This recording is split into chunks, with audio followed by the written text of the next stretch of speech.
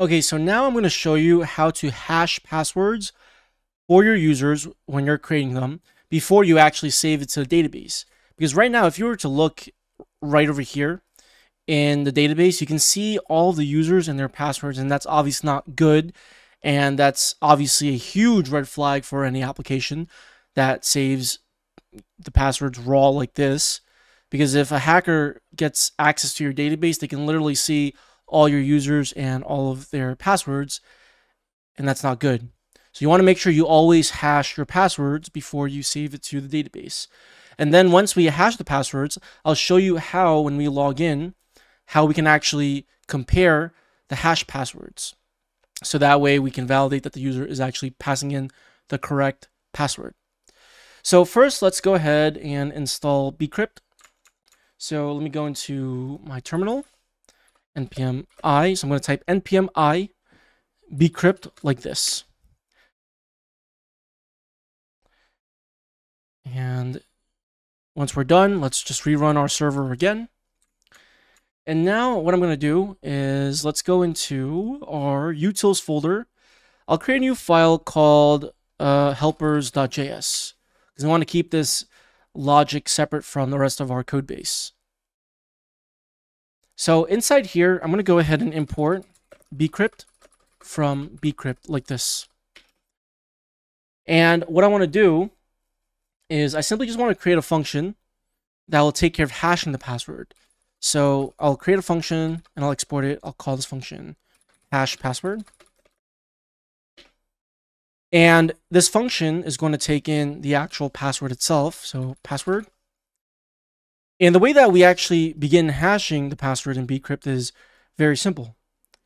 The first thing that we need is obviously the plain text password. And then the other thing that we need is what is called a salt round. Okay, and basically the salt round just pretty much means how much time is needed to calculate the hash for bcrypt. So of course, the more rounds you want, it's going to increase complexity. The documentation recommends 10. So I'll create a variable. I'll call this salt rounds equals 10 like that. And then what we can do is we first want to actually generate a salt. So this is the rounds, but we want to still generate the salt. So I'm going to go ahead and call bcrypt, and then I'm going to go ahead and call this gen salt method like this. And then you can just simply pass in the rounds. So salt rounds like that. And then this is asynchronous, but there's also a gen salt sync function that is synchronous. So if you don't want to use async await, then you could just use this function. So it really doesn't matter all that much because we're gonna be doing everything in order anyways. So first we want to generate the salt. So let me store this in a variable. So bcrypt.gen salt sync and then pass in salt rounds. Next, what you're gonna do is you're gonna go ahead and call bcrypt, and then you're gonna call hash. So again, this is asynchronous as well. So this will return a promise with the data, in this case, our password, hashed. Now, there's also hash sync, which is the same function. It just does it synchronously. So it doesn't return a promise, but it will call this function, and then it will return a string. So I'll just use hash sync since I'm using gen salt sync as well. So you call this function, and you pass in the text password that you want to hash, and then you want to pass in the salt, okay? So I'll just pass in this salt right over here, just like that. And then I'm done. And then I can just return this. So whenever I call hash password, this will hash the password for me. So let me actually console log salt as well, because I want to actually show you what this value looks like. So now what we want to do is before we actually create our user, we want to make sure we hash the password. So I'm going to go into my users.mjs file in the routes folder. So I'm going to go back to my users endpoint where I'm creating an actual user. So this one right over here. And you can see right over here on line 61, I'm creating a new instance of my user, and then I'm saving it right inside this try catch or inside this try block.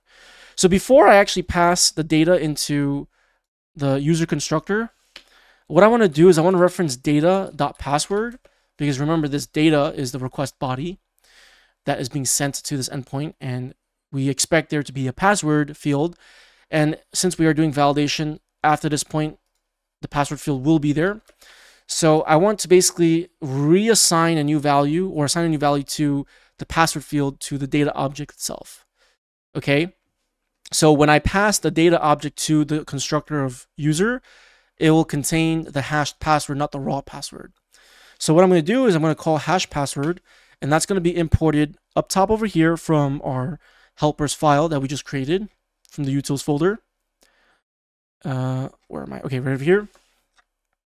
Now remember, the hash password function is synchronous because we're not using any async await in here, and we're not returning any promises. We're just returning the string.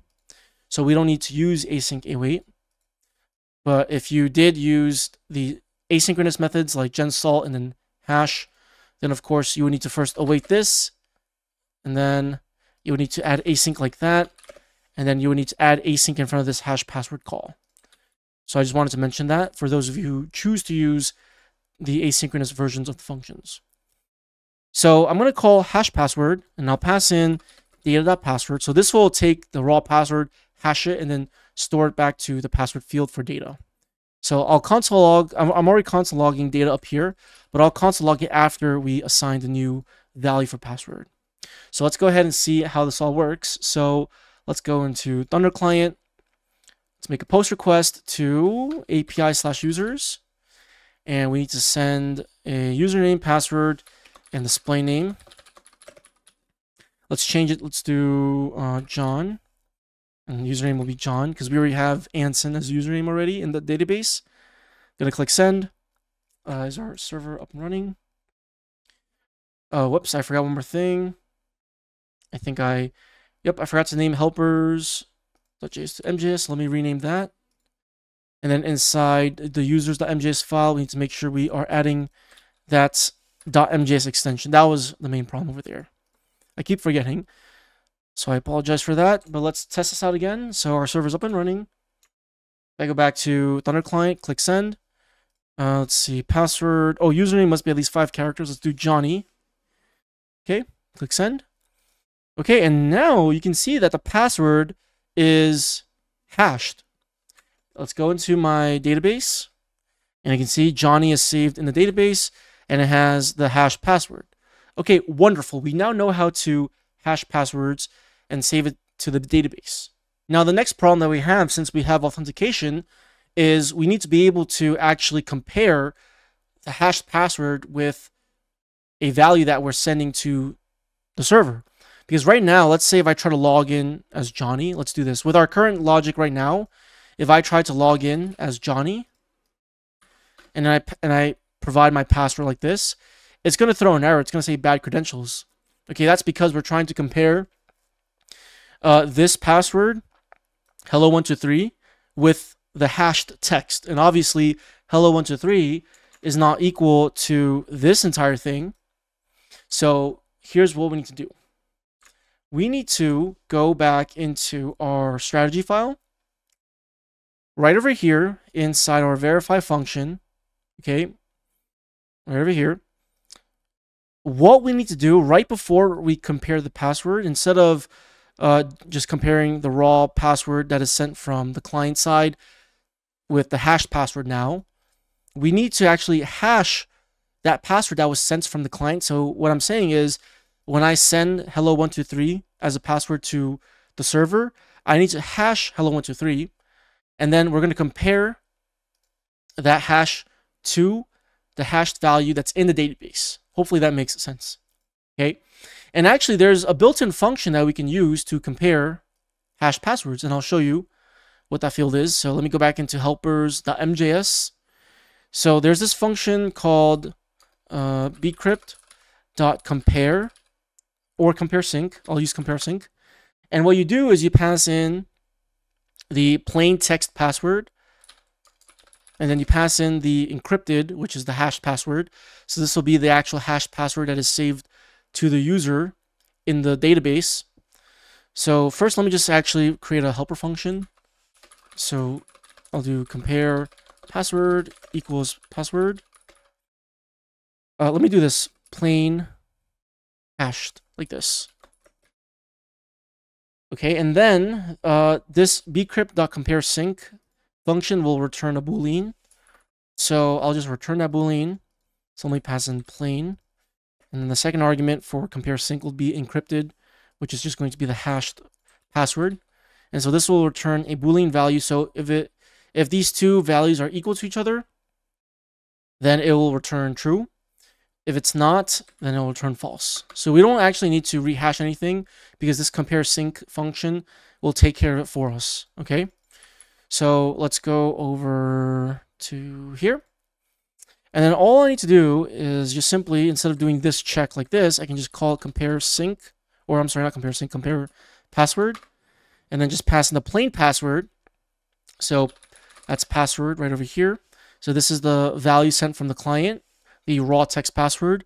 And then we're going to pass in the hashed password. So find user.password like that. Okay. And then of course, if this returns, we want to negate the value, because if it returns true, that means the passwords do match. But if the password does not match, it would return false.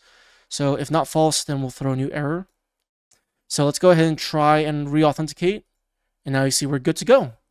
And notice how if I try to log in as Anson, because currently Anson has the raw text password saved in the database, it should actually error out, because now we're trying to compare the plain text to a hashed value, which obviously is not going to work. So yeah, that is how you can save the hashed password instead of the text-based password to the database. And then that's how you can compare them as well. So I hope this part of hashing passwords and how you can save the hashed password to the database and compare it makes sense. So in the next section of the tutorial, we're going to go ahead and talk about session stores, something that will help us tremendously, because right now, whenever we keep on restarting our server, our sessions keep getting dropped from the memory store because it's volatile. So I'll show you how we can actually use session stores to save the session data to the database. So that way, when we drop the server and then restart it, our session will be restored and you'll see that we remain logged in.